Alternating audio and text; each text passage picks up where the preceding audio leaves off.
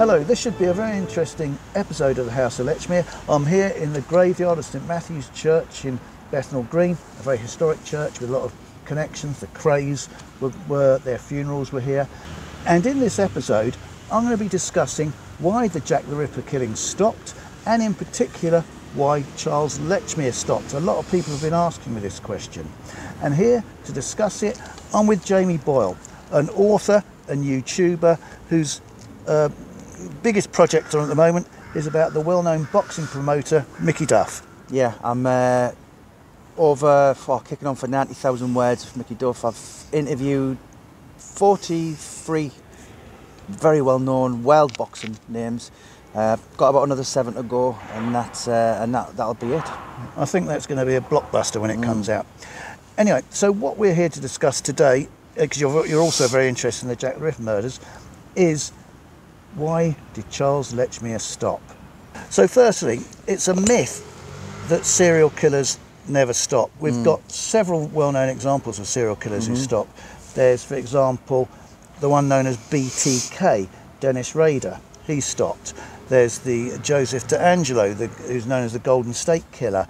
He stopped, and his crimes were thought to be committed by several different people. They were thought to be unconnected, but there was lots of different types of killings in California, which he was found to be responsible for eventually. And another killer, another very well-known one, well, I say killer, he's not been convicted yet, is the Long Island serial killer Rex Heuermann. And another one, Gary Ridgway, who is known as the Green River killing. The common denominator is they've all been caught through the last 3 were all caught through DNA evidence, and they were cold cases, and DNA has allowed cold cases to be solved. And there's probably lots of other serial killers who have never been caught. And certainly there is. Probably most serial killers have never been caught. For example, Jack the Ripper was never caught. The Zodiac killer in America was never caught because there was never the DNA evidence to solve the case. Yeah, I mean, from I've read books that Ted Bundy went on record, and John Wayne Gacy, and said, I wanted to stop. I stopped for ages, but then something just drew me back in. And it's not something that you think, oh, well, I've done this for a bit now, I might get bored of it, I'm going to go get a job in Tesco's. Do you know what I mean? I mean, do people like that stop? The normal people like us, I think, right, they stopped. But then serial killers are usually psychopaths, and, not normal people. The minds don't kind of function like ours. And I don't, when you're talking about, like, the horrific murders, say like the Mary Kelly one, that would have been completely spooked normal people out, but you're not dealing with normal people who do these kind of things. Exactly. There was a theory at the time that the awful glut at Miller's Court would have perhaps unhinged the mind of the killer.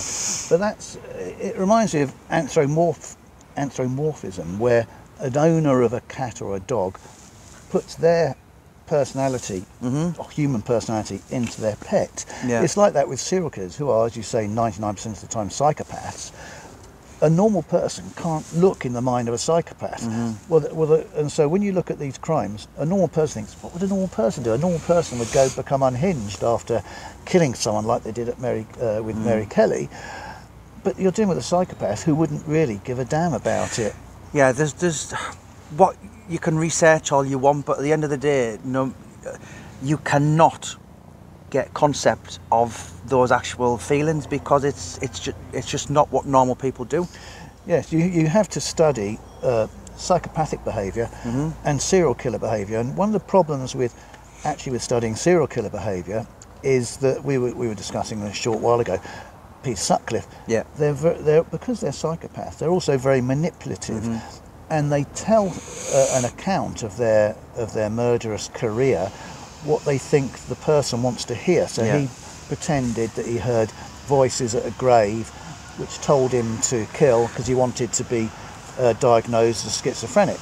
So he's trying to manipulate the situation, so you can't actually necessarily believe what they say. His brother actually went on record and actually said that was made up, that actual part.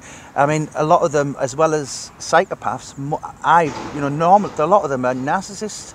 Narcissistic sociopaths? Yeah, well, yes, and because narcissism is a common trait amongst psychopaths. Yeah.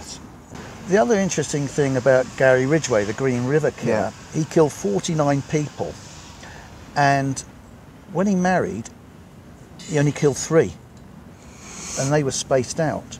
So his marriage clearly had a big impact on his life that kind of changed his ways, and he was distracted, he was more satisfied in his life, whatever. As many people would have become in their lives, things happened to them in their lives which changed things, and then he stopped altogether, and then he was caught by DNA. So the Gary Ridgway case is quite interesting in itself.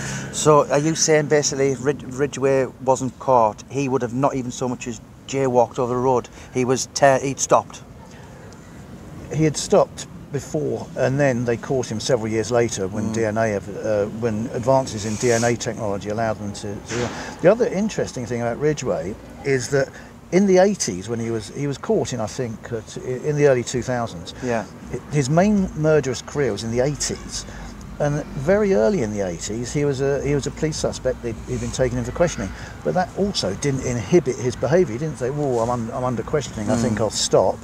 He just carried on regardless, actually, for quite a few years afterwards. So, in your expert opinion, you know, I think Lechmere lived for something like, was it another 32 years? Why did he just stop? Well, I think, firstly, I think the Jack the Ripper murders were one phase in the middle of a much longer phase of murdering. I think he started in the early 1870s and went on until just around perhaps just before 1900. And the Ripper phase is just one phase in the middle for a start. I think that because if you look at the murder of Polly Nichols, often taken as the first of the murders, the murder where he is closely associated with, I think it's too kind of perfect, too well carried out for it to be someone's first murder. He must have had great confidence to kill someone in the street like that. A human being, if you're trying to overpower a human being, even if you're stronger than them, they struggle, they're awkward, their arms are awkward, their legs are awkward, they do something.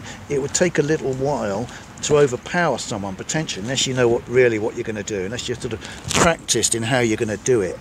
And also silently, you had to do it quickly, without much struggle, and silently. You must know what you're doing to do that. You don't just do it for the first time and you're successful like he was with Polly Nichols. So that's one of the reasons why it's fairly clear to me, and the confidence to do it and get away in the street and know that he can get away and he can do it quickly. You must know what you're doing to meticulous. do that. Yeah. So I don't think it was planned to the extent that he planned to kill Polly Nichols, but he had the methodology and how he was going to do it. And he was sufficient with everything. Yeah, he had that sort of planned out in his head. So that's the first thing. So I don't think he stopped in 1888 for a start off, but I think he stopped probably in the late 1890s, perhaps around about 1900.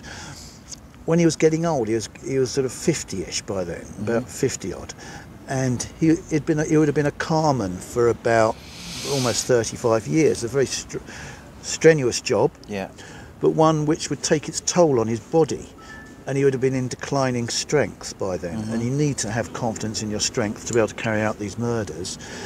And the other factor is that there's definitely a sexual aspect involved with the stabbing of the victims and so forth.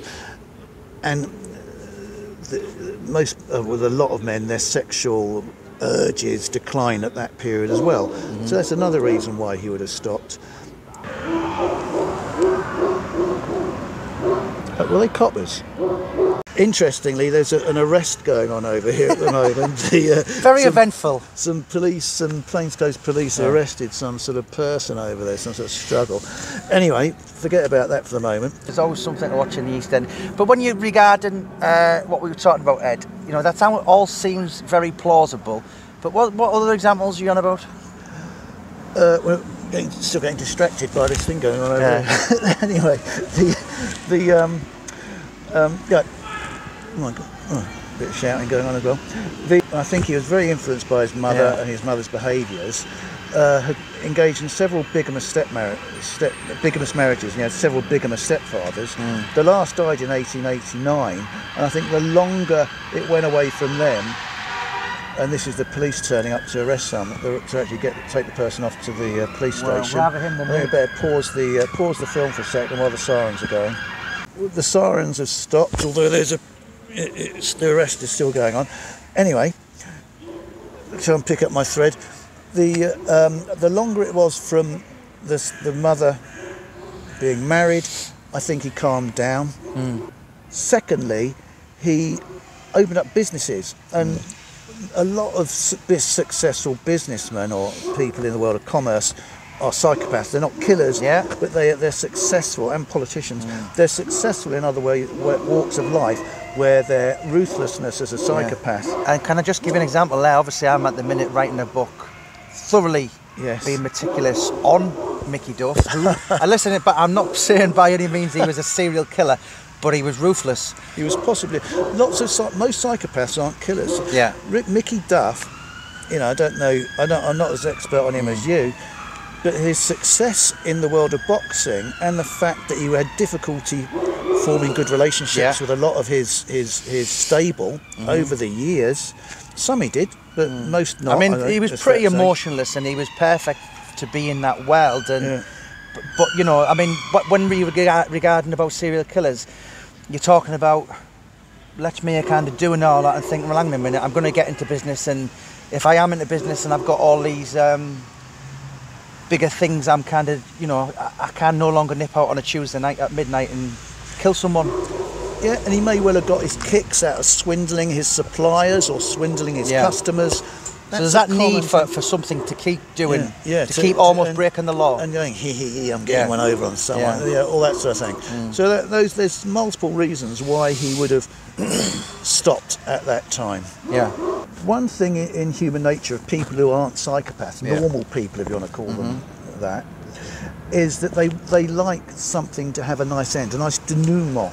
So they want the Jack the Ripper murders to end with the culprit dying, perhaps, or being arrested, or going to a lunatic asylum, because it gives a sort of closure. Closure, finality. It gives closure. The world isn't like that with serial killers. He probably just petered out of his interest in doing it. That's a much more likely scenario than this melodramatic ending which people want. So with this closure aspect we're talking about, the DNA, how would you? Well, as everyone knows, there's been attempts to solve the Jack the Ripper case through DNA, and I have said earlier that some of these cold cases are solved by DNA, but they're recent cases. The chance of being able to solve the Jack the Ripper murder through DNA, which lots of people think, is pretty zero, pretty much zero, because there's no real authentic artefacts from the period that you could test against. So it's not a realistic prospect. But there have been books, this book here, Naming Jack the Ripper. I've done a film about it very recently by Russell Edwards, trying to solve it, signed by Russell Edwards, trying to solve it by DNA. Lots of people think, yes, that must be how you can solve it. You must have, because it's the effect, it's the headlines, and obviously for people who are not really clued up, but it's amazing now, 100 odd years on, where people will kind of just, you talked about the recent ones, that it can be done, but over 100 years ago, it's needle in the haystack stuff. 130, however many years ago, 136 years ago. The other interesting case, I don't know if you know about this one, this guy Wyn Weston Davis, who again, I got his signed book from him. I met him briefly. He tried to solve the case by claiming that he was related to Mary Kelly and wanted to have her dug up from the cemetery that she's in Leighton to extract DNA from the bones to prove that that she was related to her, and that the story which he'd kind of concocted was about her was true to solve the case. Of course, where Mary Kelly is actually buried no one really knows. Yeah. It's within an area roughly as big as from here to this bush over there, and there's probably 200 bodies in that bit there. Which bones are Mary Kelly's now? You would never be able to divulge. And that's the bloke screaming as he's being arrested over there. Blimey, he's not going quietly. Wow. Blimey. And welcome to London. he's actually, blimey, strapped up on something, like some sort of. He's like Hannibal Lecter strapped up. Yeah. Blimey. Anyway, Entertaining. For the they'd have to get permission from all of the relatives of all the 200 people. They're disturbing all these graves just to find a bone that's supposedly Mary Kelly, to supposedly link it to Wyn Weston Davis's to his family, when actually the evidence that he supplies in the book that he is related to is totally ludicrous, frankly. But that's another example of someone trying to prove the case through DNA. The Jack the Ripper case through DNA, which I believe will never be able to be done. No. Yeah, and I mean, there's a lot of people. Do we really want to solve it? Well, you're asking the wrong person there, aren't you? No, but you know, even I think a lot of ripperologists have that theory of, well, if we could, then, you know, and even if you put it in concrete evidence in front, they think, well, yeah, but it's just never going to happen. Look, the reality is, I know that I can't prove it 100% conclusively to everybody's satisfaction that it was Lechmere. I think he's the best suspect by far, and I'd like to think that most people, when they're presented with the evidence about Lechmere, would agree with me.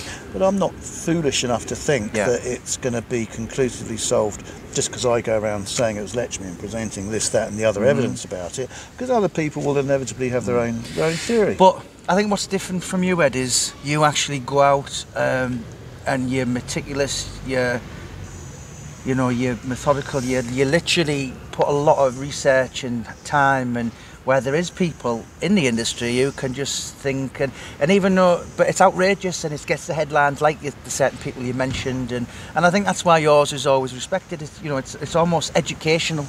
Do you know what I mean? I remember talking to Paul Begg, and he said a lot of the Spitalfields councils played part of the Jack the Ripper down there because they don't want to, but it's actually history. It is part of the social history, and yours is a very educated. The research you've done, your likes of yourself and your Richard Jones and all this, and those are the people that you put hours and hours of the way I use the word educated research, and there's a lot of people doing it. Well, I do it personally because that's just the way I am. I've spoken to you about this before. I'm personally not against the more fairground aspect, or if you want to call it that, the Chamber of Horrors type aspect of it, or the London Dungeons aspect. I went there recently and saw it. I went to the Chamber of Horrors and the London Dungeons. They're very popular. The Jack the Ripper aspects there are very popular. They peddle essentially the mythological aspects of it, the cape and the fog and the big shiny knife. But that is intrinsic. That's part and parcel of the whole thing. I'm not against that either, actually, because it is what it is. The Jack the Ripper thing isn't just a sensible approach. I adopt a sensible approach. I adopt a sort of chronological approach because that's how I am. But if we didn't have that guy in the cape, in the cloak, with a bag, we'd have the Invisible Man. So it's literally, yes, no one knows, but we can say he looks like him just for the. And if it wasn't for the whole mythological aspect, the Stephen Knight aspect, and all these other books, even the Hayley Rubenhold, even Russell Edwards, which I think is I know Russell Edwards, but his book, I think, and his theory is, I think, a load of nonsense.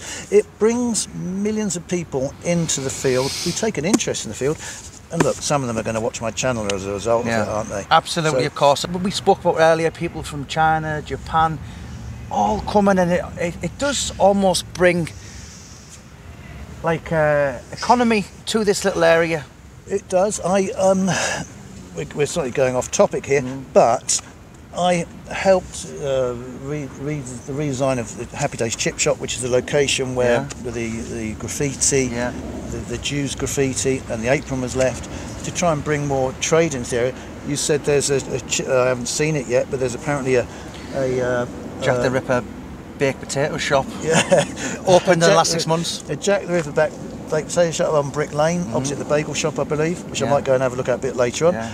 And all these things, some people might sneer and turn their nose up at it, but it brings business into the area. I'm all in favour of business coming into the area, business in the area being generated. I don't really like the idea of tours coming in, looking around and going out a bit again and not spending any money into the local economy. I think Jack the Ripper should be, I've always believed this, Jack the Ripper should be something that should be embraced in the area to bring money into the area and help the local economy, actually. It would help everybody. Yeah, and get tourists to drop their money into the East End. And it's not dying anytime soon, let's be honest. It's only rapidly growing as far as I'm concerned. And yeah, I quite agree. Anyway, thank you for this conversation, Jamie. And please, as always, thank you for watching. Please subscribe, share, like and comment below. What do you think?